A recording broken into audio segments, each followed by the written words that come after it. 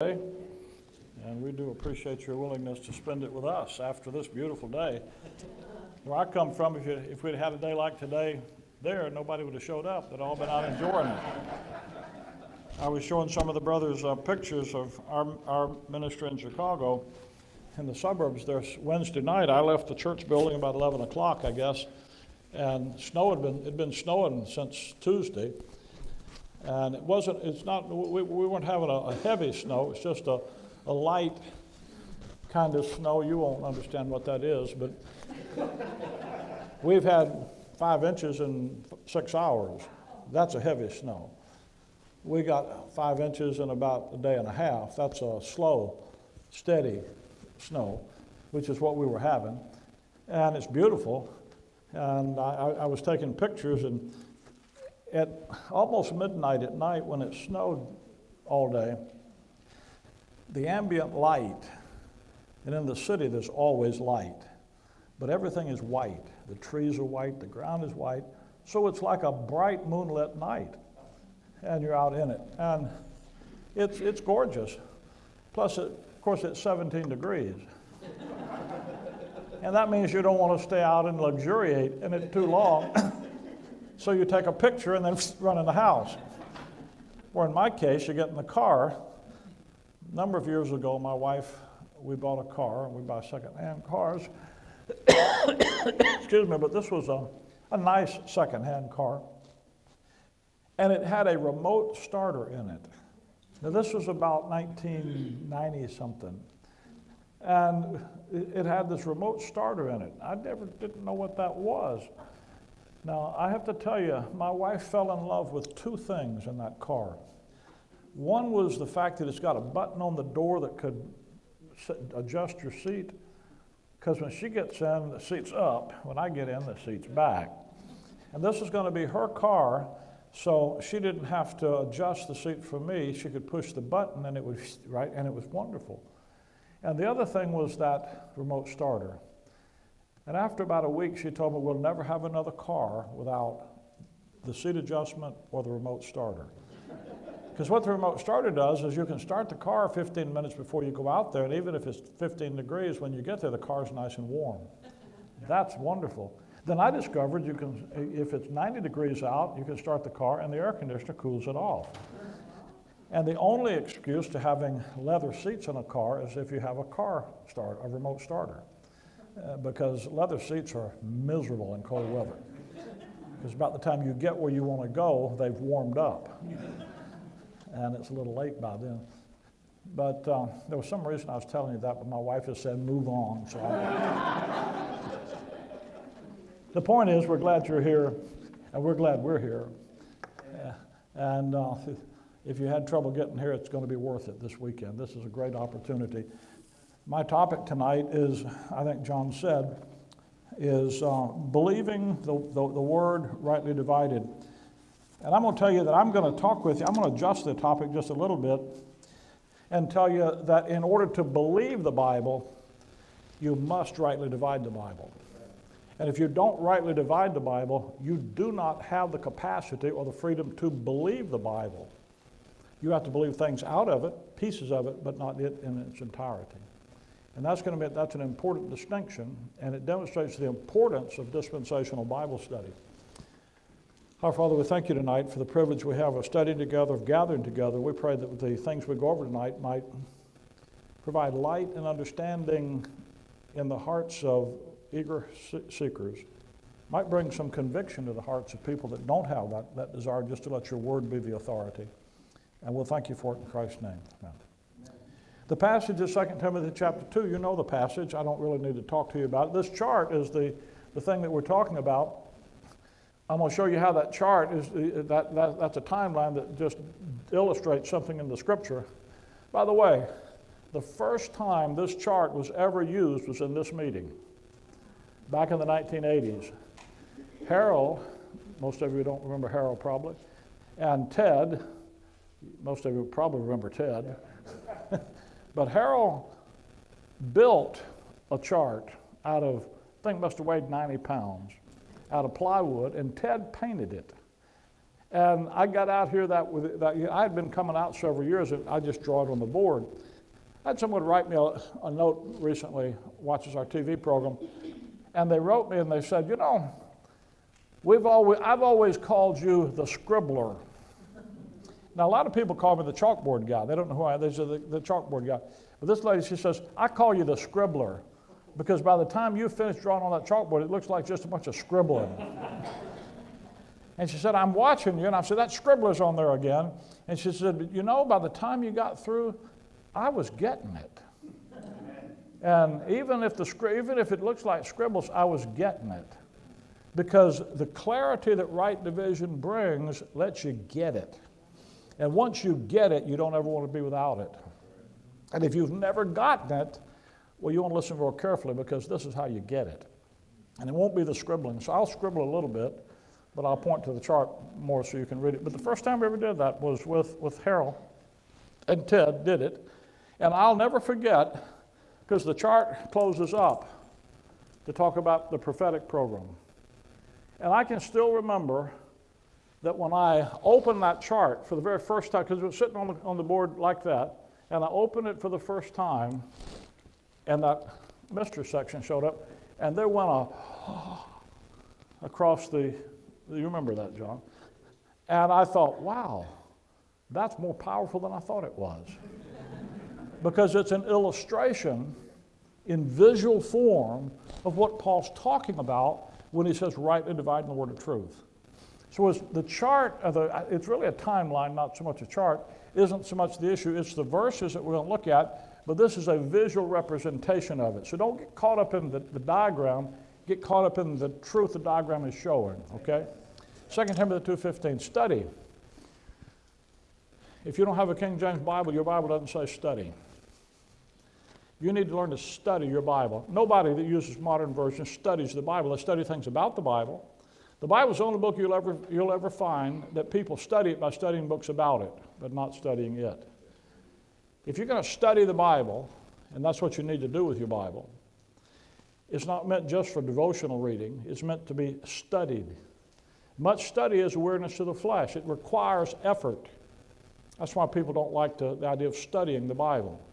But the main reason people don't like it is because they don't know how. They don't understand how to do it. You buy books on hermeneutics, books on how to study the Bible. They give you 15, 20 different ways of doing it. You can pick the one that you like, or the 4 or 5 that you like, and exegete through a passage and come up with a blank. But if you do it God's way, then you come up with something different. Study to show thyself approved unto God. That's the goal. Got nothing to do with having my approval. My approval and 50 cents will get you, well, that won't buy you a cup of coffee anymore, will it? My wife bought a glass of ice. We go out to eat at a restaurant. I refuse to. I drink the drink God made, not Dr. Pepper. I do drink that, but I drink water. Because I just cannot bring myself to pay $3 for a glass of iced tea. In San Juan Capistrano today, it was $3.90. By the way, the gas prices down the street are $1 more than I paid yesterday in Chicago. I didn't think it got worse in Chicago. So, say la vie, such is what it is. But $3 for a glass of, so I just order water. Water, that's good. God made water, and I don't need to dude it up. Well, I don't care about whose approval you want. God's approval is what counts. Study to show thyself approved unto God. It's not a church. It's not a denomination. It's not a system. It's not a government. It's God's approval. It's appointed unto man once to die, and after that the judgment. You're going to face God. You're not going to face me. And so then every one of us should give account of himself to God. And that's where it comes down to. And what's going on with these kind of things on a weekend like this is you get right down to the skinny of things. Study to show thyself approved unto God, a workman. There's work to do, folks. There's a work of ministry to be involved in. Do you want to be involved in the work of the ministry? We have a lot of spectators. People have large, big churches with entertainment venues. Listen, if you go into a church and what it looks like is a rock venue, and you've got a skinny jean pastor with low lights and blue lights, you know what you've got? You've got an entertainment venue. And that's fine if that's what you want. You can go into some churches and it's a theater venue with all the rights and service. If that's what you want, that's fine. But listen, that's not what God's doing today. That's what religion's doing. That's what people are doing. That's what tradition's doing. But God has a work of ministry to do. And God, I say, would have all men to be saved and come to the knowledge of the truth.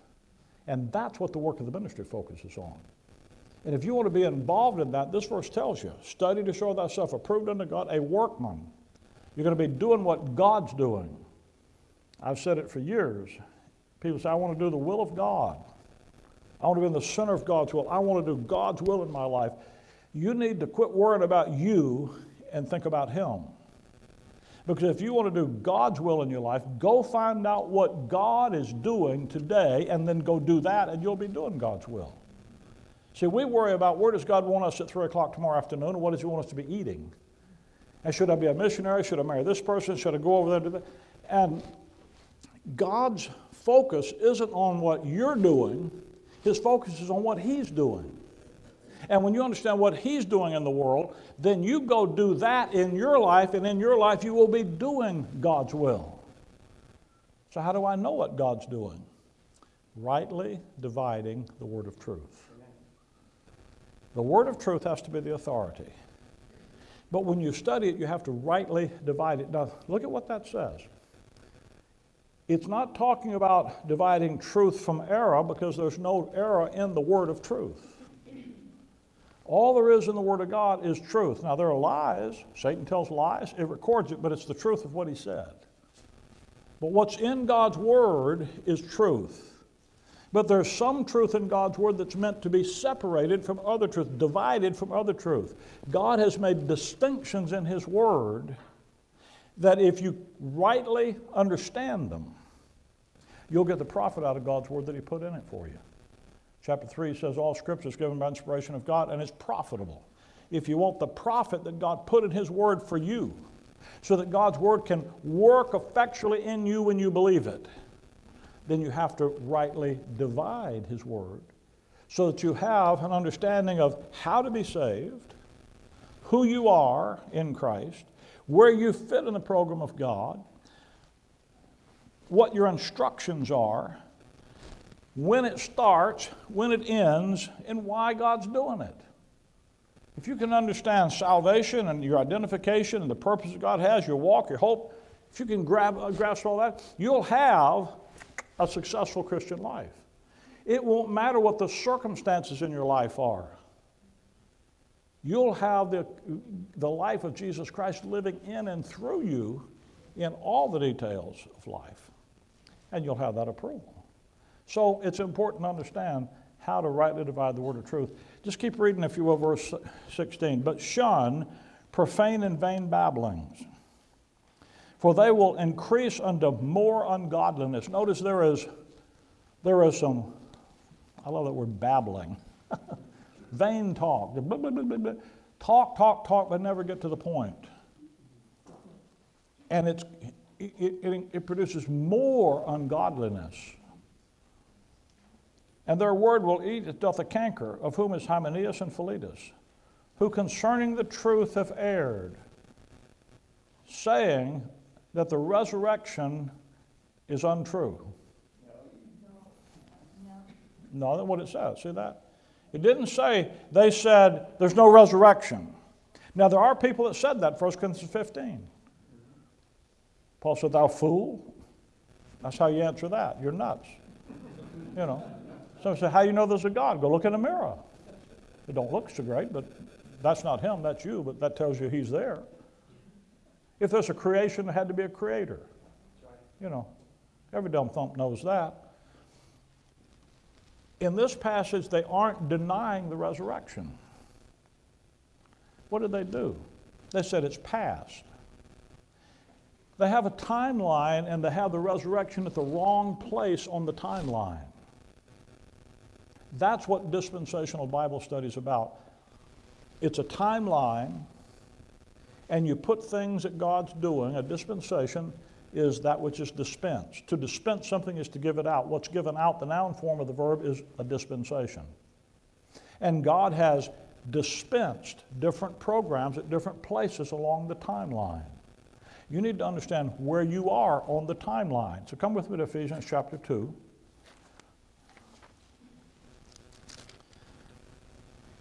Many years ago, now it's back in the deep, dark recesses of eternity past almost. When you get old, that's the way you feel about your past. I read those passages, and I've studied. I've ever since I got saved when I was 15 years old.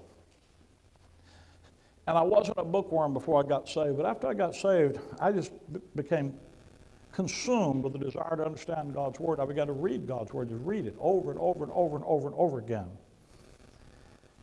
And I've done that for the past 50-something years. I can't keep up with how many years it is in my head so quickly, you know. I got a ring on my finger. My wife and I celebrated our 50th anniversary last summer, and she bought me this gold ring to remind me that it's gold because she's reminding me that was the golden anniversary. Now, she didn't want gold, she wanted diamonds. And I think that's the 75th. So she's planning on that one ahead. She's already working on that one, which is fine. I'd be happy to be around for that one too. But when I started out, I just wanted to study. And I read everything I could read. I read my Bible, then I read everything I could read about the Bible.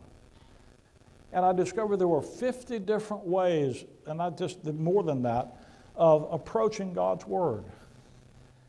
And I said to myself, I said, you know, if the Apostle Paul is the one that God through Paul tells me to rightly divide the Word, maybe God through Paul will tell me how to do it.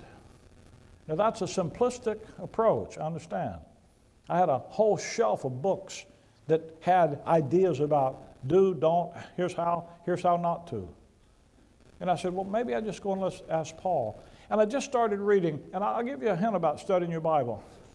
When you get a question and you don't know the answer, don't just assume there's no answer. Assume there is an answer. Just assume you don't know it yet. Put it in the back of your mind and keep reading. And what I did is I said, I'm just going to keep reading Paul's epistles with that thought in the back of my mind. How would he do it? And I began to discover there were passages in his epistles where he explains how to do it. And there are two very particular passages. Ephesians chapter 2, for me, is the most helpful. Verse 11. Wherefore remember that ye being in time past Gentiles in the flesh, who are called uncircumcision by that which is called the circumcision in the flesh made by hands, that at that time you were without Christ. So there's a time in the Bible, and he calls it time past. And there's some things that are very clear about what time past is about. And you can see it on the chart over there. I'll draw it up here because this makes me happy to be able to talk and do that at the same time. I can walk and chew gum and talk all at the same time. I can talk, I can draw on the board, and I can misspell words at the same time. That's embarrassing to do on the television. See, you just don't, you know, if you see it, 100 people doesn't matter too much, whoever's on the internet. But when it's on the TV, and the guys that are doing the guys that are doing the camera and stuff, and they're doing, I got no idea what they're talking about. I just, you know, if I'm talking like this and my wife's giving me facial gestures, the first thing is you wonder if your fly is open. That's just the first thing, you know. But when these guys are doing it, I'm figuring I've learned I've misspelled a word. So I usually abbreviate words just because it's easier to say I abbreviated it than to misspell it. Time past, verse number 11. You were Gentiles in the flesh who were called the uncircumcision by that which is called the circumcision. So there's two groups of people in time past. There's the circumcision and there's the uncircumcision. Now there's stuff that happened in the Bible prior to that. If you go back in Genesis, the first 11 chapters, you start with Adam and you go all the way over here to Noah and so forth. You come over here to Abraham, and God calls Abraham out, and out of Abraham he makes the circumcision. Paul's going to go back just to here. He'll go back to Adam in Romans 5. But here we're going to pick up here because the issue that's being dealt with here is going to be the circumcision, okay? But the things that he's going to institute here, they go all the way back to Adam, and that's Romans 5. They will call the circumcision, this is Israel, okay? And that's the Gentiles. Now notice why this is important. Verse number 12. That at that time, you, Gentiles, were without Christ. Jesus Christ comes in his earthly ministry, and you'll find his earthly ministry in Matthew, Mark, Luke, and John, those books. And in those books, that text says, you Gentiles were without. Christ is up here, and you're down here, and you don't have a claim on him up there. Why were they without Christ? Being. They had a state of being. Now that's important to understand. It's important. You have to live out of who you be. Being aliens from the commonwealth of Israel and strangers from the covenants of promise, having no hope without God in the world. God had made covenants. He'd made promises. He'd given some hope. And he gave all of it to the nation Israel, and he didn't give it to the Gentiles. They're without hope. In fact, in Romans chapter 1, Acts chapter 14, Acts chapter 17, when God gave up the nations back here, he left them to walk in their ignorance. He left them to walk in their own way. They didn't like to retain God or their knowledge, so God gave them up, go on your way. And he called out one man, Genesis chapter 12, if you will. And he said, I'm going to take that one man, and I'm going to make a nation out of him. Genesis chapter 12. Genesis chapter number 12. Radical thing happens in the earth here. All of mankind abandons the God of the creation. They say, we don't want Jehovah, we want all the gods of the nations, all the gods of the adversary. And so God says, okay, you don't want me, have what you want. In order to deal with man's rebellion, God doesn't have to work up a sweat. He just leaves you to yourself because you're your worst enemy anyway. They abandon him. So he says, okay, I'll conclude them in the world in unbelief. Then he calls that one man named Abram. Genesis 12. And now the Lord God had said unto Abram, get thee out of thy country, and from thy kindred, and from thy father's house, unto a land that I will show thee. So there's going to be a land over here that's going to be important. God's going to give to Abraham, Abram. His name becomes Abraham in Genesis 17. And in Genesis 17, God says, I'm going to change your name to Abraham, and from now on, that's how you're supposed to be named. So when I talk about him, I call him Abraham because we're after Genesis 17. So when I'm reading in Genesis 12, he's still Abraham to me because that's after I know better. Okay, so when I use that, there are people who get real bent out of shape if you don't say Abram until you get to Genesis 17. I'm just telling you, if I don't do that, I just told you why, okay? Justified myself. Verse 2, and I will make of thee a great nation. She's going to give him a land, and he's going to make him a great nation. And I will bless thee, and make thy name great. She's going to give him a land, a nation, and a blessing.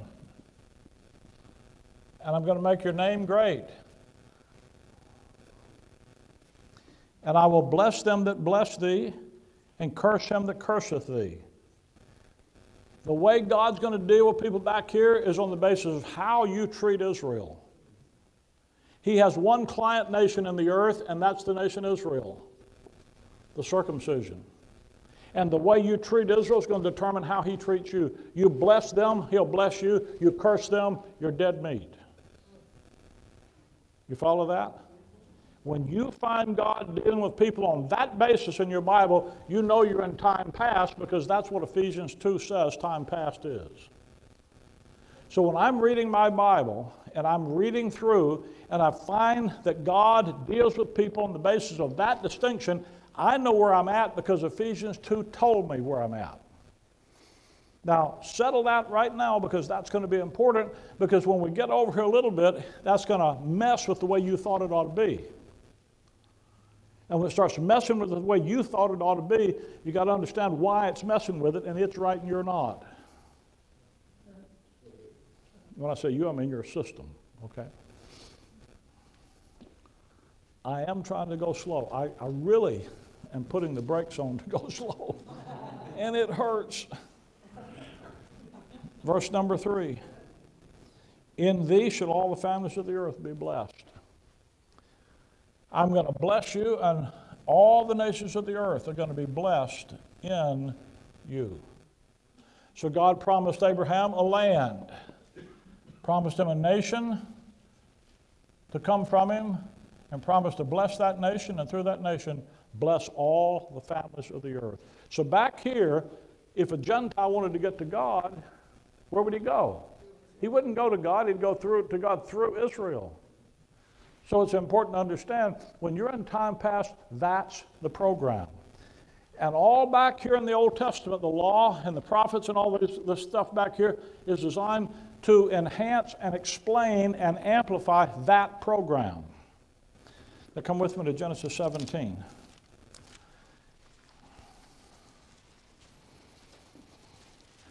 Verse number 4. As for me, behold my covenant, this is Jehovah talking. As for me, behold, my covenant is with thee, talking to Abraham, and thou shalt be father of many nations. Neither shall thy name any more be called Abram, but thy name shall be called Abraham. So from now on, you should call him Abraham. And we are from now on, so we call him Abraham. For a father of many nations have I made thee, and I will make thee exceeding fruitful, and I will make nations of thee, and kings shall come out of thee. And I will establish my covenant between me and thee, and thy seed after thee, in their generations, for an everlasting covenant, to be a God unto thee, and to thy seed after thee. So God is going to be a God to who? He's going to be a God to the nation Israel. He's going to be a God to the seed that comes through Israel, the seed of Abraham, and he's the one who's going to bring the blessing to that nation. Verse 8, and I will give unto thee and to thy seed after thee the land wherein thou art a stranger, all the land of Canaan, for an everlasting possession. So how long does the deed for the land of Israel belong to Abraham? Forever. It doesn't make any difference what the Palestinian state, doesn't make any difference what President Trump, doesn't make any difference what the United Nations, doesn't make any difference what anybody says. God said, he's the creator, he owns it all, and he said, I've given the deed to the land to Abraham and to his seed forever. Now they might not be occupying it, but it's theirs, okay? And God said unto Abraham, and by the way, that's important because 97% of Christendom doesn't believe that. 97% of the only people that understand that's true are dispensationalists. That's what makes you a dispensationalist. It requires you to be a dispensationalist. Everybody else thinks they're Israel and that God vitiated all those promises to Israel and made us the recipients of all the blessings. And they don't believe there's that there's a future for national Israel. That's why, for almost 2,000 years, the church, the Roman Catholic Church and the Protestant Church after it, have been anti-Semitic. Because they don't understand the purpose and plan that God had for the nation Israel. Still, it's his purpose and plan, because it's forever. Verse 9. God said unto Abraham, Thou shalt keep my covenant, therefore, thou and thy seed after thee, in the generations. This is my covenant which ye shall keep between me and you and thy seed after thee. Every man child among you shall be circumcised. So where did circumcision come from? It came from God said, that's what Abraham's got to do. And you shall circumcise the flesh of your foreskin, and it shall be a token of the covenant betwixt me and you. See that? Romans chapter 4, Paul says it's a sign and a seal. It's the figure. Circumcision in the flesh made by hands was the sign of the Abrahamic covenant. So what circumcision is in the Bible is a religious issue. It has nothing to do with hygiene or any of that kind of stuff. It is a religious symbol, sign of the covenant that God made with Abraham. Abraham went and had a kid on his, God said, I'm going to give you this seed. And Abraham didn't have a kid. And he's getting old, he's getting worried. And he thought maybe I ought to help God out. And he went and had a kid on his own, Ishmael. God said, I don't want Ishmael. You did that. That's not the seed line. He waited till Abraham and Sarah physically couldn't have children and said, okay, now I'm going to give you a kid.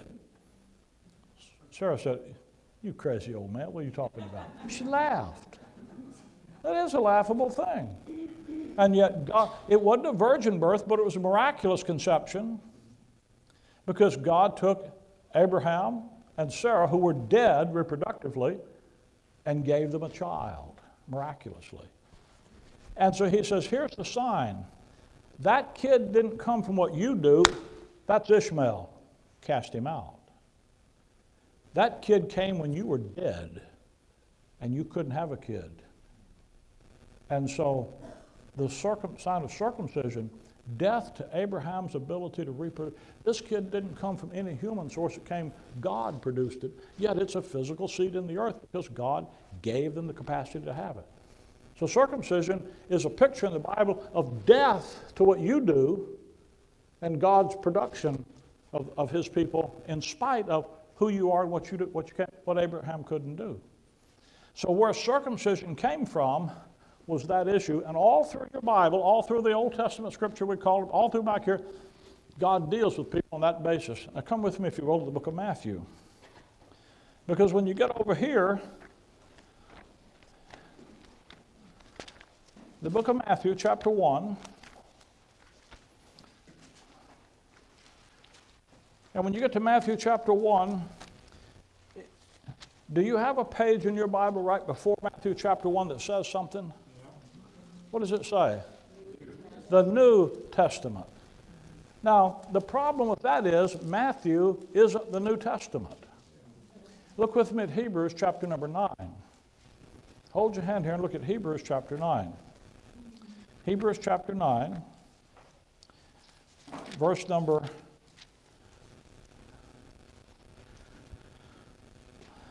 16. For where a testament is, there must also of necessity be the death of the testator. For a testament is of force after men are dead. Otherwise it is of no strength at all while the testator liveth. Now Jesus Christ dies at the end of Matthew, Mark, Luke, and John. Not at the beginning, but at the end. So based on that verse, I know something. I know that the books of Matthew, Mark, Luke, and John are still in the Old Testament, at least until you come to Matthew 27, Mark 15, Luke 23, and John 19. You follow that? So all of a sudden, I know I can't really trust the headings in my Bible to be correct. You follow that? I got to be willing to say, the traditional way of doing this isn't necessarily going to be the way God's thinking works out. Because we're still in the Old Testament. You're also still in time past. Look with me at Matthew chapter number 10. Matthew chapter 10. And while you're getting that, get Romans chapter 15.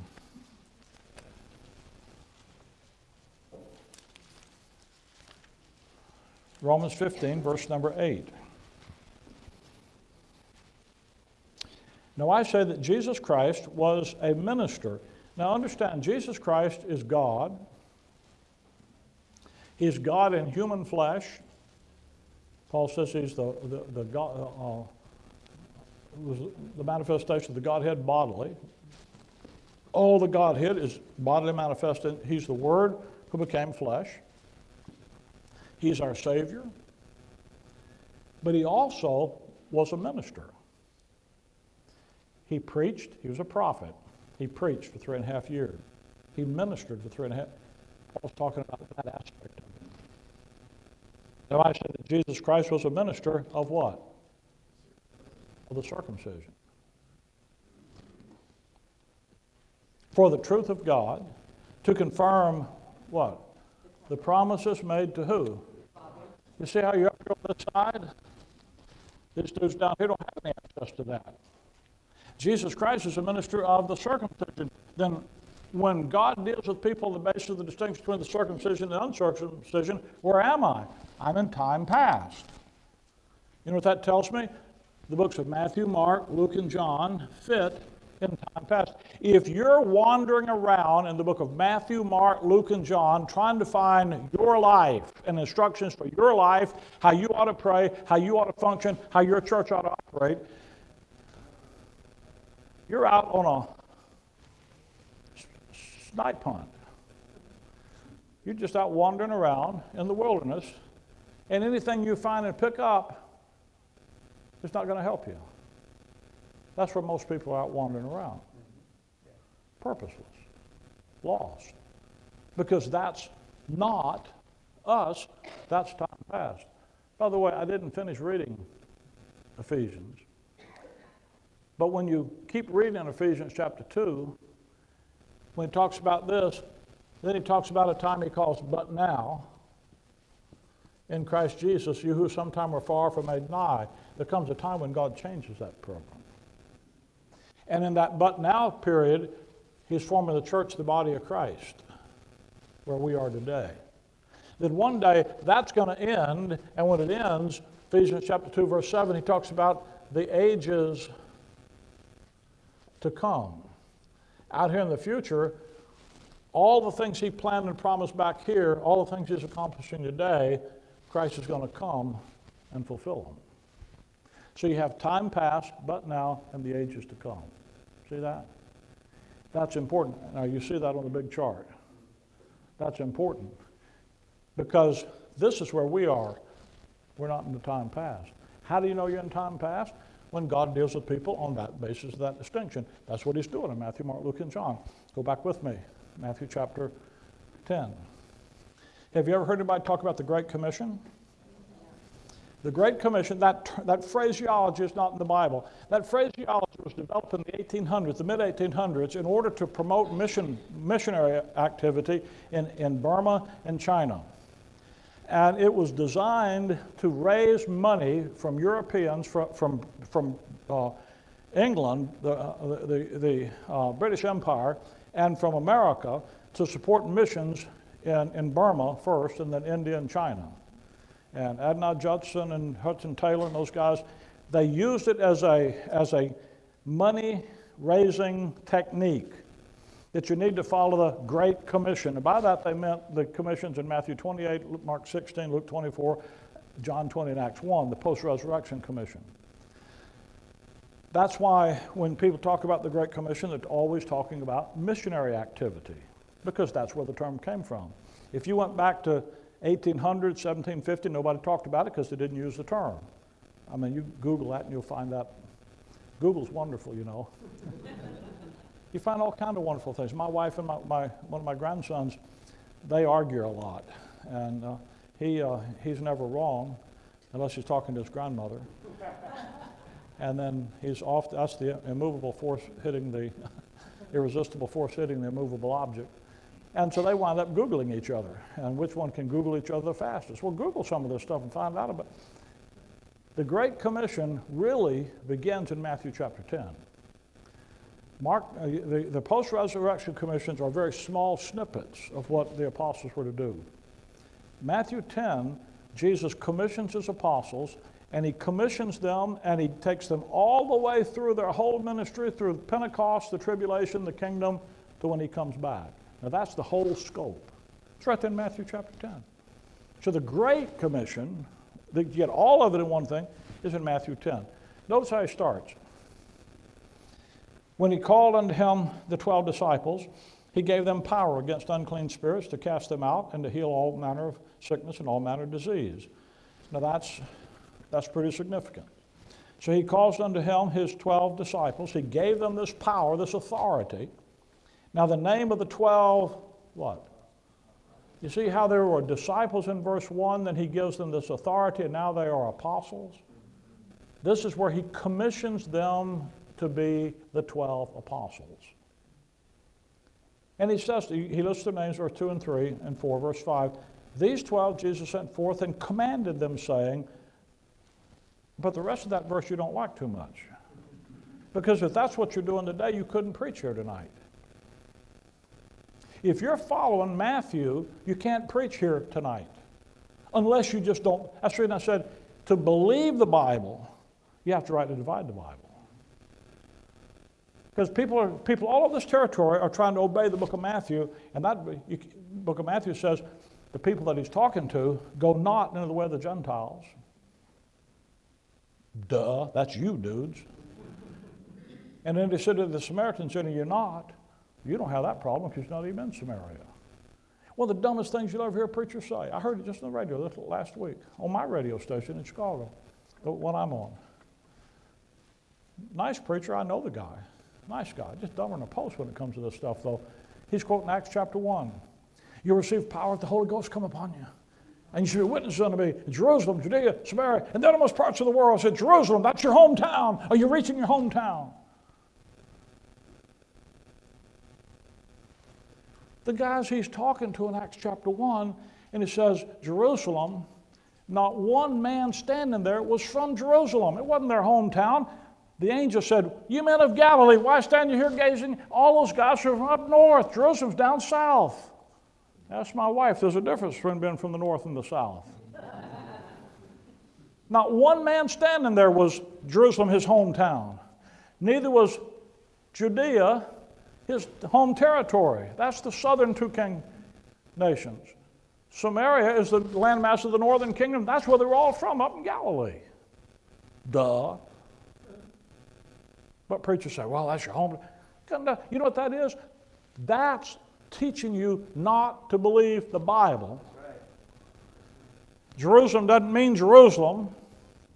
Look it up on a map in the back of your Bible. Jerusalem is not in Illinois. It's not in California. It's not in the Western Hemisphere at all. It's in the Middle East. They all knew where it was. And they knew it wasn't their hometown. So when he says, go not in the way of the Gentile.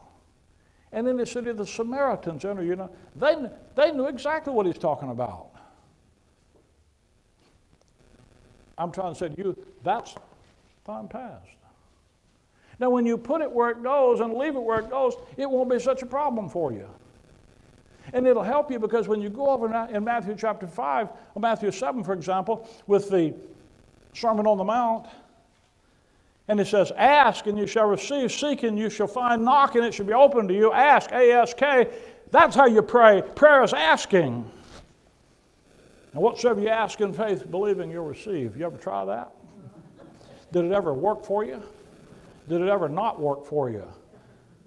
See, if it didn't work for you, that isn't what the verse said. And so you develop all these theological gimmicks to explain away why a verse, what it says, didn't work like the verse said it would work because you didn't believe the verse to start with. Because if you don't rightly divide the Bible, you can't believe the Bible. But when you put it where it goes over here, you'll discover that it will work in the program God gave to the nation Israel. If you study it out, you'll find that. So when you're reading Matthew, Mark, Luke, and John back here, you're in time past. You're not in the but now. And when the 12 apostles are trained back here to carry on their ministry in the book of Acts. As the book of Acts begins, things don't change. Come with me to Acts chapter, well, look at Matthew 15. Some of you are thinking about this verse on the way.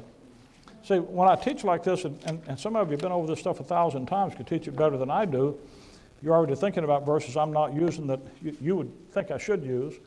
And I'm looking at the clock, and I got some more things I want to do beside this. And I'd like to go to bed tonight. And I'm sure you would too. That's a wonderful thing. There was a time years ago, we used to have these meetings, and Friday night we called it the chart night. And I teach what I'm doing tonight. And it was all, wow, that's interesting. I said a minute ago, I opened that thing, it was, wow. Then a few years later, everybody already knew that. Teach something else, Brother Rick, so we'd move on. And then new people come in, had to go back and do it. Listen, everything we teach in a meeting like this, you need to understand how we're thinking to get where we do. That's why this is important. I'm just trying to get all of our minds together in the same frame of reference. Matthew 15, verse 24, Jesus says to his disciples, he answered and said, I am not sent, but to the lost sheep of the house of Israel. Now that's a kick in the seat of the pants for most preachers. You listen to most preachers in the evangelical industrial complex of our day, and they do almost all their preaching out of Matthew, Mark, Luke, and John, where Jesus said, I'm not sent to you guys. I'm just sent to the lost sheep of the house. Do you understand why so many people think they're Israel? They want to claim Israel's blessings. They want to say we can heal like Israel can heal. We can get answers to prayer like Israel can get answers to prayer. They want to jump back in the Old Testament so we can get the financial blessings like that's an interesting thing. God said back here, I'll bless them, give them all these blessings and so forth to the circumcision. Jesus in here said, it's harder for a camel to go through the eye of a needle than a rich man to go into the kingdom of God. It was a sign of God's blessing back here to be wealthy. In here, it wasn't so good an idea to be wealthy. Isn't that interesting? But the guys who want to claim the wealth back there, they run over in here and claim the healing promises. I said, wait a minute, if you're going to claim the healing promise, you better claim if you're going to claim the health promises, why don't you claim the wealth promises? Because you can claim the health, but you can't be wealthy. Do you see why people get confused? Can you understand why people listen to people talk like that? And if they got half a brain in their head that's awake, they'll say, there's something wrong. And that tells you why most people don't ever say there's anything wrong with it. Because they don't have a half a brain in their mind that's working. Your Christian life won't operate on the basis of ignorance. People say, well, Brother Rick, why don't people want to see this? If you talk to the average Christian and show them some of these things and they say, I'm happy with what I got. Listen, if you're happy being, fat, dumb, and sassy, go ahead, it's okay. I'm happy with what I got. Well, okay. I'm looking for people that want to have what God has for them, not just to be happy in their religion. Okay? If you don't want it, hey, bless God. I say this on the television and the radio all the time. If you don't like what you're hearing, hang on it. Don't change the station. In less than half an hour, somebody else will be talking. They'll probably talk like what you want. Now here it's going to be a little different because all the guys preaching tomorrow won't be doing that, but sleep in. Come with me to Acts chapter 2. Get Acts chapter 2 in one hand and Hebrews chapter 2. Hebrews chapter 2 and make it Acts chapter 1. Now again, we're just looking for time past. Acts chapter 2 and Acts chapter 1, Hebrews chapter 2. In Hebrews chapter 2, verse number 3. Now you got to think about where you are in the book of Hebrews. You've got Matthew, Mark, Luke, and John here. You've got Romans to Philemon, where Paul's epistles are in here. And then after the dispensation of grace goes out, you've got a period of time we call it the tribulation. Christ comes back, and he's going to set up his kingdom over here. And there are some books in the Bible, the books of Hebrews to Revelation, that deal specifically with that time period. I'll show you right here. Hebrews chapter 2, verse 3. How shall we escape if we neglect so great salvation? That's a great preaching text. Every preacher's preached on that. I used to preach on the street every week for years and years. And many times I'd use that verse, preaching on the street. Because that's a great verse, isn't it? How should we escape if we neglect so great salvation? But if I'm going to teach this passage, I can't just use a verse to try to get people's attention with. What salvation are we talking about here? Every salvation in the Bible is not the same. Hebrews chapter 11, verse 7 says that Noah moved by faith, Noah moved with fear. He obeyed. Look at Hebrews 11. I can't quote the verse all of a sudden. Hebrews 11, verse 7. By faith, Noah, being warned of God of things not seen as yet, moved with fear, prepared an ark to the what? The saving of his house. There's a guy that got his whole house saved by building a boat. Every time you see the word saved in the Bible, it's not talking about missing hell in the lake of fire. Okay? There's different kinds of salvations in the Bible. You have to look at them. Back here, chapter 2, verse 3. How shall we escape if we neglect so great salvation, which at the first began to be spoken by the Lord? Now, when was that? Matthew, Mark, Luke, and John. What did he preach? He preached the gospel of the kingdom. He preached the good news that there was some wrath to come out of which God was going to save a little flock of believers into that kingdom. The kingdom's coming. He's going to purify the nation and take the believers into it and set up his kingdom. In fact, he taught them to pray, Our Father which art in heaven, thy kingdom come. Now, it'd be an absolute dumb thing for you to pray. We're going. You follow that? Thy kingdom come. Thy will be done on earth as it is in heaven. Give us this day our daily bread. Now, how could you pray that without just going, oh, excuse me, Lord? You got a refrigerator and a pantry at home full. You're not worried about a daily bread. Now, you came down here and you didn't have provisions for the motel tonight, but it doesn't look like any of you are going to starve. And there's a grocery store right down the hill here, and there's about 5 restaurants down there. You need to ask God to feed you tomorrow. But there are some people going to be praying for that right out here.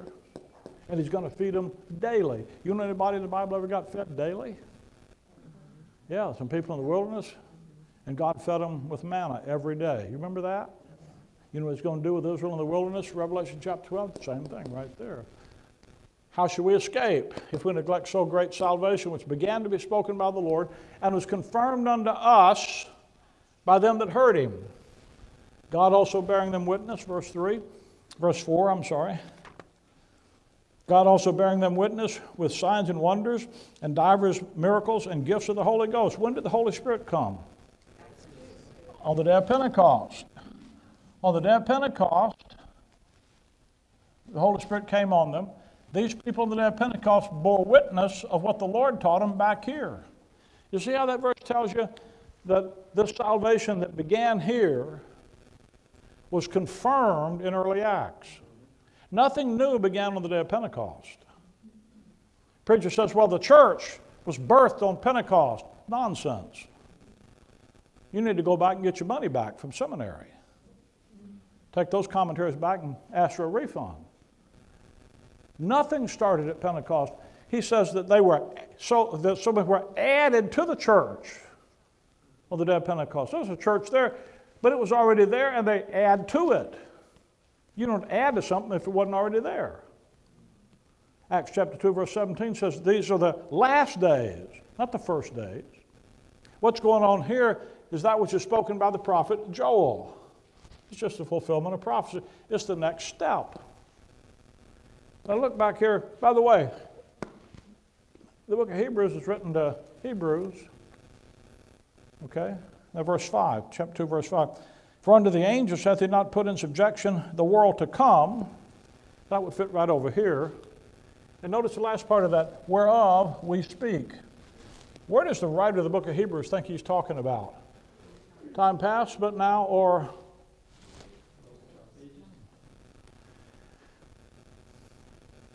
That's important to see. Because if you see where God puts the things, all of a sudden the confusion that comes from not putting them in the right place goes away. That's why I put Hebrews over here. Because it has to do with the ages to come. How do I know? Chapter 2, verse 5 told me. Got that? Acts chapter 1, verse 6. When they, and that's the 11 apostles, therefore were come together, they asked of him, of Jesus, saying, Lord, without this time start the church, the body of Christ. No, that's not. Even the new Bibles don't do that. Without restore again the kingdom to Israel. Again, they understood back here, and as Acts started, that kingdom with Israel is the program. You're still in time past because God's still dealing with the nation Israel. Chapter 2, Peter, they're filled with the Holy Spirit, speaking as the Spirit gave him utterance. Peter says in verse 14, Peter standing up with the 11 lifted up his voice and said unto them, Ye men of Judea. Verse 22, Ye men of Israel. Verse 36, therefore let all the house of Israel know assuredly. Who's he talking to? He doesn't have any idea, any mistake about it. God, the Holy Spirit, through Peter says, this is Israel's program. Look at chapter 11. Chapter 11, verse 19. Now when they which were scattered abroad upon the persecution of Stephen, and that'll be Acts 8:1, traveled as far as Phoenicia and Cyprus and Antioch, preaching the word to none but the Jews only. What program do they think they're under? Time past. So when do things change? We'll look over at the next book, the book of Romans, chapter 11. Romans chapter 11. Get Romans 11 in one hand, and Ephesians chapter 3 in one hand. Romans 11, Ephesians 3. Romans 11, verse 13. Romans 11, 13. For I speak unto you Gentiles, in that as I am the apostle of the Gentiles. Jesus Christ saves a guy by the name of Saul of Tarsus, makes him Paul, and makes Paul the apostle of the Gentiles, of the uncircumcision down here. Ephesians chapter 3, here's how it happened. Ephesians 3. By the way, go back to Romans just a minute. Start reading in verse 11. Romans 11:11. I say then, have they stumbled that they should fall, talking about Israel? God forbid, but rather through their fall, salvation has come to the Gentiles for to provoke them to jealousy. Notice, have they stumbled that they should fall? They stumble, but they don't fall. But then through the fall, then there come a point where they do fall. And that point's going to be in Acts 7 with Stephen. And then they do fall. And as a result of their fall, salvation goes to the Gentiles. How? Paul said, I speak to you Gentiles inasmuch as I am the apostle of the Gentiles. So it's through the fall of Israel that God set Israel aside and raised up a new apostle, the Apostle Paul. Ephesians 3 tells you how this happened or why it happened. Ephesians 3, for this cause I, Paul, the prisoner of Jesus Christ, for you Gentiles. Now God is not dealing on the basis of this distinction between the circumcision and the uncircumcision. Now he's set the nation Israel aside, and now everybody's down here on this cut-off basis. Romans 11 said he's concluded them all in unbelief, not just the Gentiles, but Israel too, that he might have mercy upon all.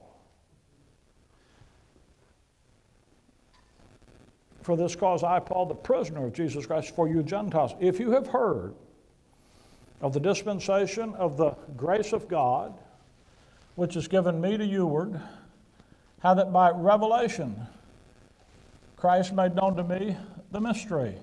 Notice what he calls that program, a mystery. Which in other ages, verse 5, well, verse 3 says, how that by revelation he made known to me the mystery, as I wrote afore in few words, whereby when ye read, you may understand my knowledge of the mystery of Christ. Can I tell you, you're never going to understand this stuff if you don't read your Bible. You can try to show people this until you are blue in the face. If they don't read their Bible, they're not going to get it. Christian people today in the evangelical world have been so poorly served by their leaders that the average Christian knows so little about the details of God's Word that when you begin to talk to them about the details of God's Word, their eyes just glaze over. And it's like trying to talk to somebody about reading when they can't even put ABC together. And you have to go back there and start with it. But your Christian life won't operate on the basis of ignorance of God's Word. You got to read this stuff. Your best bet is just put the verse there in front of them. I sat with a pastor. We're looking at these things, and that's what the verse says. He says, well, Brother Rick, I think I'll have to pray about that. I said, brother, you can pray for 3 weeks about it. It ain't going to change what that verse says. You don't need to pray about it. You just need to believe it or don't believe it. And you can pray about whether you're going to believe it or not. But don't pray about what the verse says. There it says that. It says what it says. And you can go to bed tonight and get up in the morning and the words aren't going to crawl around on the page and say something different. You know. And what most preachers want to do is, you know, drink a glass of milk, take an aspirin, go to bed, hope tomorrow comes up different. It won't be the same thing. You read it. And when you read it, what does it say? You can understand. I'm going to say again, you can't believe the Bible without rightly dividing it. Whereby when you read verse 4, you may understand my knowledge in the mystery of Christ, which in other ages was not made known to the sons of men. That means in other ages, this information was not made known. Back here, they didn't know about this. He says, we're preaching Jesus Christ according to the revelation of the mystery, which was kept secret since the world began. Verse 9, to make all men see what is fellowship of the mystery, which from the beginning of the world hath been hid in God. This information was not revealed. It was hidden. You take that chart, and there's the prophetic program. If you hold your hand here and look at Acts chapter 3, I'm giving up right now. I want you to know I've got 9 different illustrations of the differences that I was going to try to get to, and if I'd have been talking 90 miles an hour, I'd have got there, but I didn't have the gas tonight to do that. Now, you don't look like you had the gas to listen that way. Here's the great division in the Bible. Acts 3:19, Peter's talking, verse 18. But those things which God hath showed by the mouth of all his prophets, that Christ should suffer, he hath so fulfilled. Everything that the Word of God predicted about the cross work of Jesus Christ, he's done. There's a wonderful passage in John 19 when you look into the Savior's heart. And he says, in order that this verse might be fulfilled, he said, I thirst. He's literally hanging on that cross, ticking off the verses in his mind. And he said, you know, there's one more verse that hadn't been fulfilled. It's over in Psalm 69. And he said, I thirst. So they did exactly what the verse said. And then it said, he said, it's finished. Everything the prophet said, been accomplished. And then he bowed his head. His head was erect. None of this passion of the Christ that, whatever the dude's name was, did. You know, if he'd been a Bible believer, he'd said the passion of Christ. The passion of the Christ, that's for people that don't believe in the deity of Christ. Sun Myung Moon said he was the Christ. the Christ person. Jesus Christ wasn't the Christ person. He was God in the flesh. He was Christ. A little subtlety sometimes. By the way, all the new Bibles put the in there with no text, no reason except that they, well, anyway. Dumb Christians don't catch it. Satan is more subtle than any beast of the field. And he said, yea, hath God said.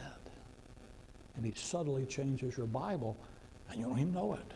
Because you weren't reading it to start with to notice. And when you were reading it, you weren't reading it carefully. Anyway, that's another topic. Prophecy. And what Pete's saying here is everything the prophets had said has been fulfilled. Now, what comes next after that? Wrath. And what Pete's saying is, look, if everything's been fulfilled up to this point, the next thing is wrath. You better get right. Peanut man sat on the track, his heart was in a flutter, round the bend came the train, toot, toot, peanut butter. You sit on the track and you're going to be peanut butter. So that's the idea here.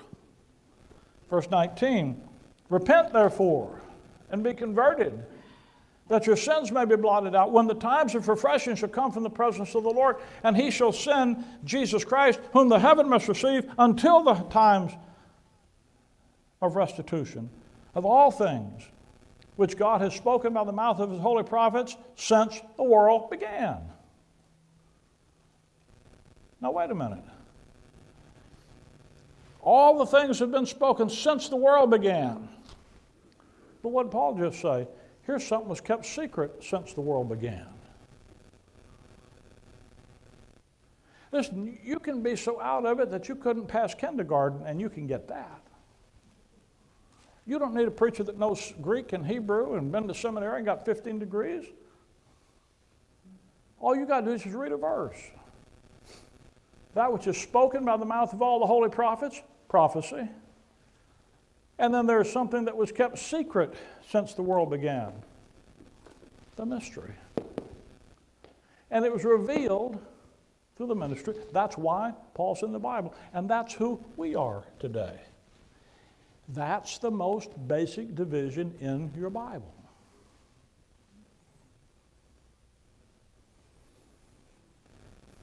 Back over here, the program is law. In here, the program is grace. Can I tell you that makes a difference? When Paul says we are not under the law is Bible. He said there's a part of the Bible that you're not under its direction, its authority, and its instruction. You're under grace. There's a part of the Bible that you're under its direction, its authority, and its instruction. Now, if you don't rightly divide the word of truth, how do you explain that? Sounds like a contradiction, doesn't it? I don't like that word. It's really a contrast. One program in contrast to another. But if you don't understand how to rightly divide the word, it is a contradiction. I'll try one with you. You know what God tells Israel back there? He said, if you don't tithe 23% of your income every year, you're robbing God.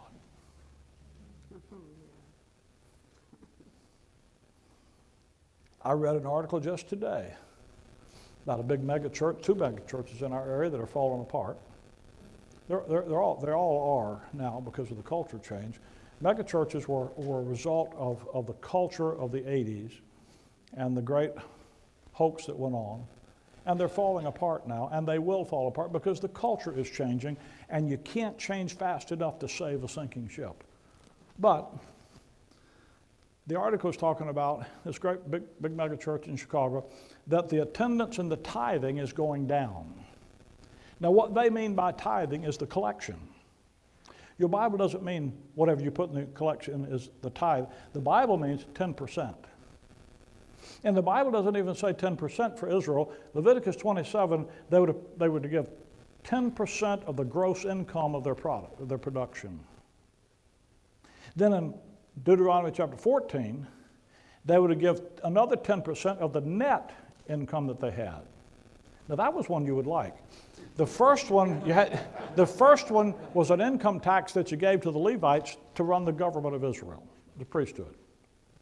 The second one in Deuteronomy 14 is what's called a festival tithe.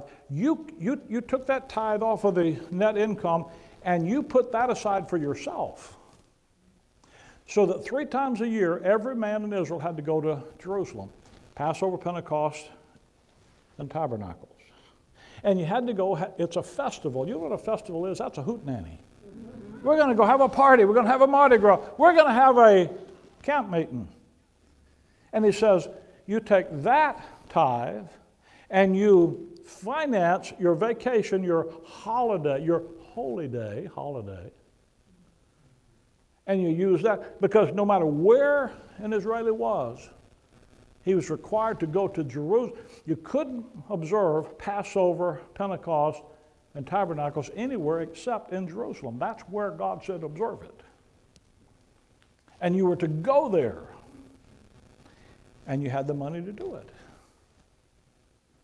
Then there was a third tithe you gave every 3 years, which was for the welfare, the poor and needy. Averages out 23%. He didn't say you could do it, not do it. He said, you owe me 23%. Malachi 3, you've all heard the verse, will a man rob God? Where have you robbed him? Tithes and offerings. So you gave the tithe, the 10%, the 23%, plus the average evangelical, according to Barna's research, they give about 3% of their income. That's not a tithe. We need to have a stewardship campaign here. No. You know what you need to do? Instead of quoting Malachi chapter 3, and by the way, Jesus, you know what he told us, the Pharisees? He said, you tithe, and then you tithe mint and anise, you tithe on every little thing, and you leave the weightier matters. You ought to tithe, but you ought to do the other stuff too. So Jesus didn't take them out from under the tithe system. He said you should do it.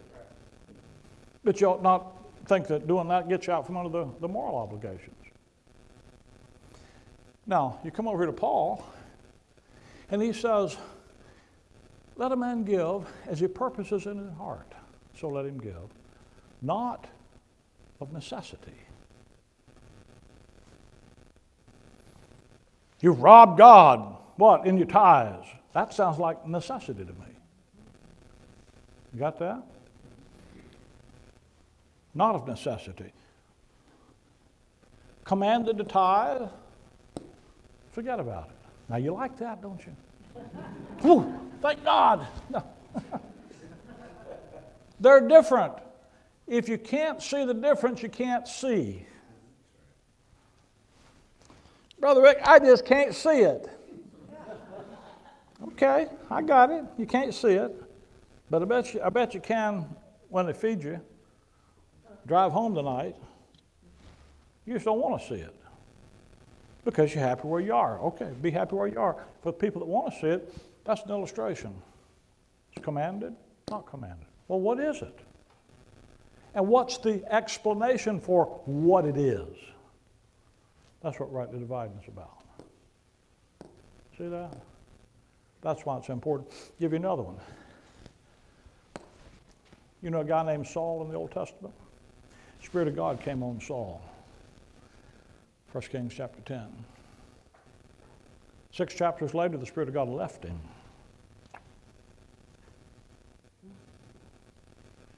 We had a guy call our radio program this past week. We're on 6 days a week on the radio in Chicago. Last week, Tuesday was it? A guy called and he said, tell me again about this stuff about not losing my salvation because I think I've lost it. And he thought the Spirit of God had left him. Well, he left Saul, never came back. Samson, you remember Samson? The Spirit of God came on him. He went out and whipped on the Philistines.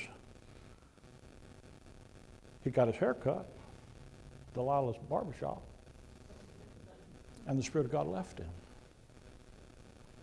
Then he's over there and the Philistines have got him. And he says, Lord, just let me one last time bring the house down. And the Spirit of God came back. And he pulled the house down, killed himself and all the Philistines. So there's a guy, had it, lost it, got it back. There's a guy, lost it, had it, lost it, couldn't get it back. David, King David, Psalm 51, after he'd committed all that sin with Bathsheba and murdered her husband and covered it up, he said, oh, take not thy Holy Spirit from me. There's the great king of Israel, the bard of Israel, thinking he could lose the Holy Spirit. I don't know about you, but that'd scare the bejeebers out of me because I would be qualified to lose him. He is called the Holy Spirit. Every time you have an unholy thought, and you have a few of those every hour or two. I mean, I'm looking at the crowd. I see who's here. So what do we do with that? You know what Paul says? He says, by one Spirit are we all baptized into one body. So when you get saved, God takes you and puts you in the body of Christ. And when he puts you in the body of Christ, we're then sealed with the Holy Spirit. Not by him, but with him. You're baptized by him, but you're sealed with him. God, the Holy Spirit, literally comes and encapsulizes your inner man. And you live as a believer in the encapsulated environment of God, the Holy Ghost. And he seals you. Now, a seal in the Bible is for a couple of things. One is it shows identification. You belong to him, but it also shows security and permanence. When a man seals you, it might not work. They sealed the tomb of Jesus, and he just came on out anyway. But the angel takes Satan and seals him, puts him in the bottomless pit, puts a seal on him. Hard as he wanted to kick, he couldn't get out till God opened it up and let him out. 1,000 years. When God seals something, it's permanent. We're sealed with the Holy Spirit of promise under the day of redemption. That seal lasts for us. So you get the Holy Spirit, and he's a permanent possession. Now, that's us. Now, don't go back over here and be tortured about, oh, I've sinned. I've visited Delilah's barbershop, and I've sinned. I'm going to lose the power of God in my life. No, that's not. How do you know that? If you don't rightly divide the word, you can't believe your Bible. Just those are different systems. Which one are you under? You got to know. So when you go through these things, and you see these things, and you see the differences in the way they operate, you need to appreciate that right division is the only thing that actually gives you the capacity to actually believe your Bible. Now I want to do one last one with you, and this one is important. By the way, you can preach a gospel back here that does not contain the death, burial, and resurrection of Christ. The 12 apostles preached the gospel of the kingdom. And Luke chapter 18 says when Jesus began to tell them about going to Jerusalem to die, they didn't believe him. They didn't understand it, and it was hidden from them. And yet they had spent years preaching the gospel of the kingdom without knowing about the fact that Jesus is going to die and is supposed to be resurrected. So don't think that every gospel in the Bible is the same. When you tell people there's more than one good news, more than one gospel in the Bible, say, no, there's only one gospel. That's because they've been listening to a bunch of Calvinists who don't have sense enough to know what the Bible says anyway. They just know what their system says. To not know there's more than one gospel in the Bible is to never read the Bible. You can't believe the Bible when it says there's more than one gospel if you don't rightly divide it. But if you do, you can, because then you understand there's only one gospel today for us. These gospels back here aren't us. So you can believe your Bible and understand there are more than one gospel in the Bible. You just understand there isn't but one for us today, and that's the gospel Paul preached, which is that Christ died for your sins, was buried, and raised again the third day. That's the gospel, the grace of God was delivered to Paul, he preaches. That's our gospel today. There are people in the Bible time past that preach gospel that didn't know about that. When you rightly divide, you can believe your Bible. If you don't, you just got confusion. And you have to deny what the Bible actually says. Now, I want you to say something in that regard. Look with me at Matthew chapter 20 and 1 Timothy chapter 2. Matthew 20 and 1 Timothy 2. We're almost finished. We're going to quit. Matthew 20. One of the guys in our media room the other day was playing a tape. They were testing some equipment. They were playing a CD of me preaching. And they put it on double speed. And it sounded like I used to sound 25 years ago. And Bob said, "You slowed down, Richard. Because I've got that on double speed. That sounded like you used to sound." So congratulations. It's better for you now, because people used to say, "Don't talk so fast." Well, you got a lot to say. I got twice as much in. You're getting shortchanged tonight. Matthew chapter 20, verse 28.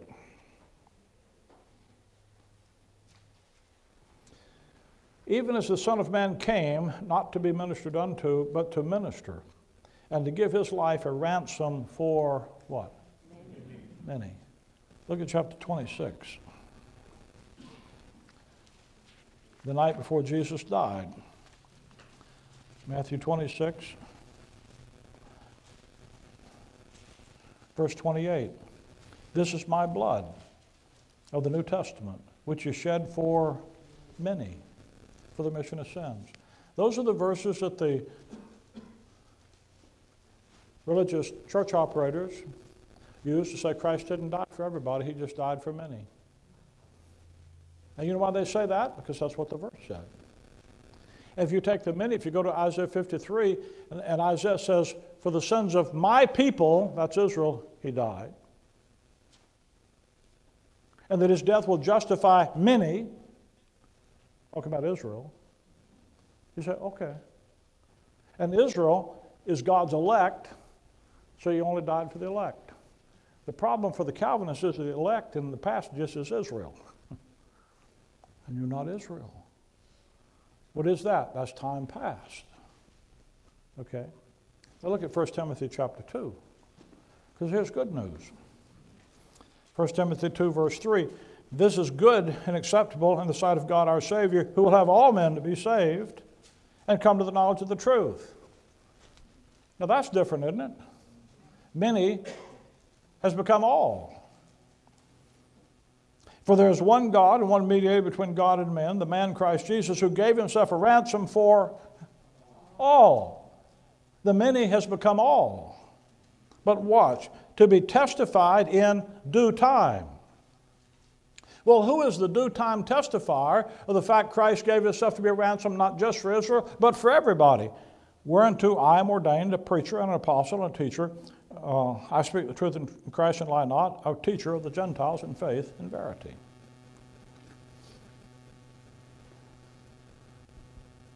There's an advance in information. Different. And you don't have to let the theologians, in their confusion, try to make out like the difference isn't there when you can read it and see it is. The answer is to rightly divide God's word. You cannot believe God's word the way it stands unless you rightly divide it. Now that reminds me to say, today is Valentine's Day. I hope you guys took care of that. If you didn't, I apologize for mentioning it. 1477.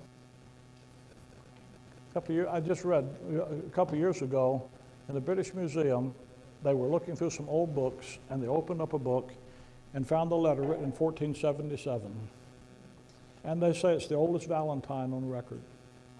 And it was written by a lady to a young man accepting his proposal for marriage. declaring her love for him, accepting his love for her. And the story is that they married, had a family, and one of their children became one of the heroes of the British Empire, of the English throne at that time. And that's considered to be the oldest Valentine on record. But I want to tell you there's an older one.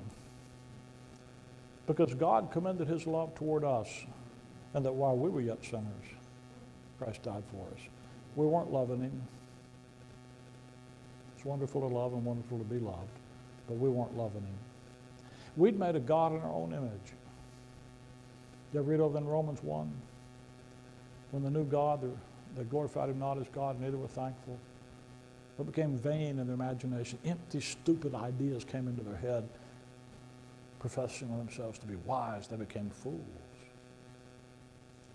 He said they turned the glory of the uncorruptible God into an image made like the corruptible man. And that's what we've done. We make God in our own image. We think the throne he sits on would better fit us than him. And you know why I know the God of the Bible is the God of creation?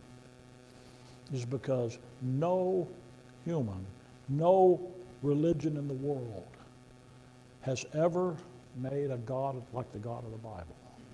We make them all in our own image. You'd never think about having a God who would love you when you didn't love him. And then coming down into our humanity and living in our humanity perfectly. That condemns you, buddy. When we were going through Grace School of Bible, they have to take tests.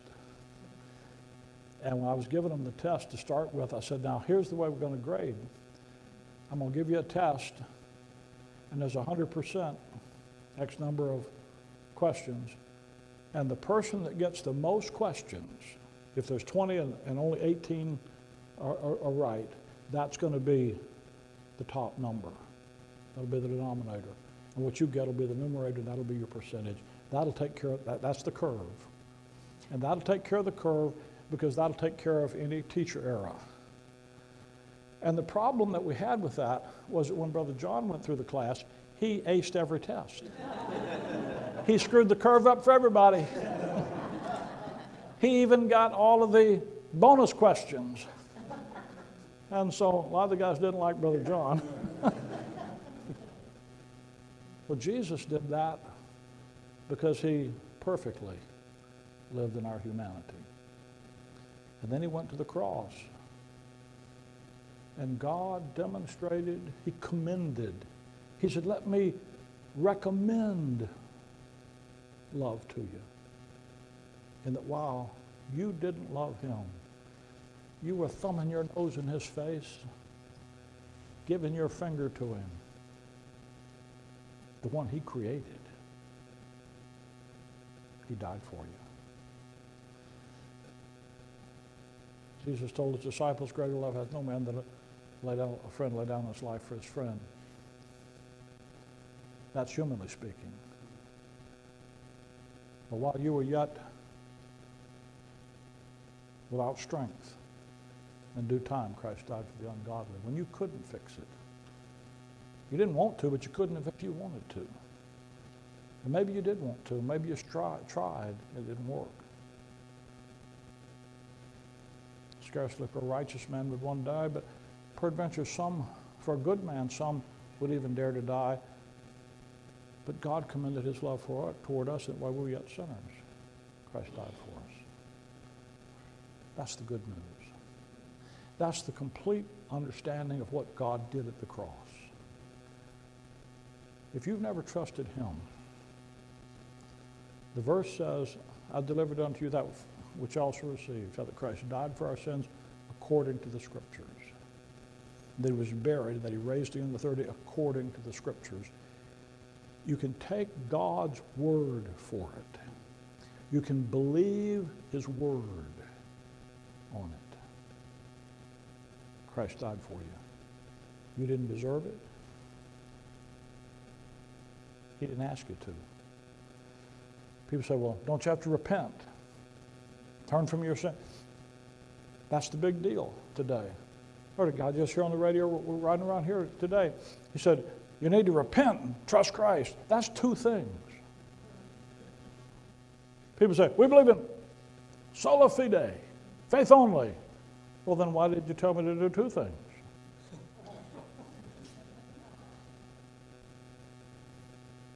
Ask them there, don't ask me. I'll just tell you one thing. Believe. Paul says he's just and justifier of them which believe in Jesus. And if you'll quit trusting yourself and just trust him to save you. You don't have to go anywhere. You don't have to pray a prayer. You don't have to move a muscle. You don't have to quit something. You don't have to say, I'm going to start something. You just say, Lord, I can't do it. I'll trust you to do it. And when you come to that place in your life, he'll save you. When you rely exclusively on him to be the Savior who died and rose again for you to be. That's something you do in the quietness and stillness and personal privacy of your own heart. That's what faith requires. God looks down here tonight and looks at your heart. And he knows what you're trusting. You trust his Son, he'll save you. Now, that produces life. As you have received Christ Jesus the Lord, so walk ye in him. Your Christian life is exactly the same. He doesn't save you and then say, okay, now go get on the treadmill and show me what a good deal I got. There is no treadmill. He says, now Christ in you is the hope of glory.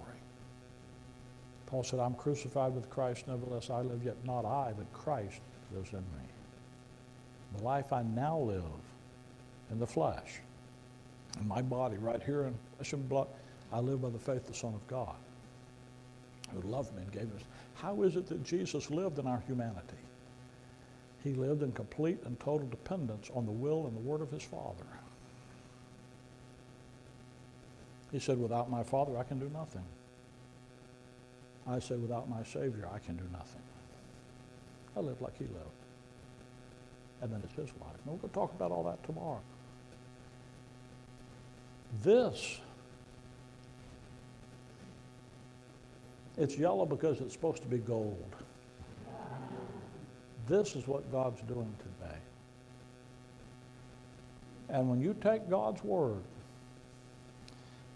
and you let it renew your mind, you let it instruct your thinking about whatever it is in your life you're facing, it works. That's good news, folks. You can be happy about that. You can rejoice in that. That sets you free. It sets you free from sin. That separates you from God and from one another. It reconciles you to God in one body. You can be reconciled to God and to one in Christ and to one another in the church by the cross. Well, that's what we're here to rejoice in this weekend. If you've got a question about that, something that's not clear to you, especially about your salvation, there are people all over this room who would be happy to talk with you the rest of the evening. Answer your questions over an open Bible. Just ask somebody. If they can't answer it, they can get you to somebody that can.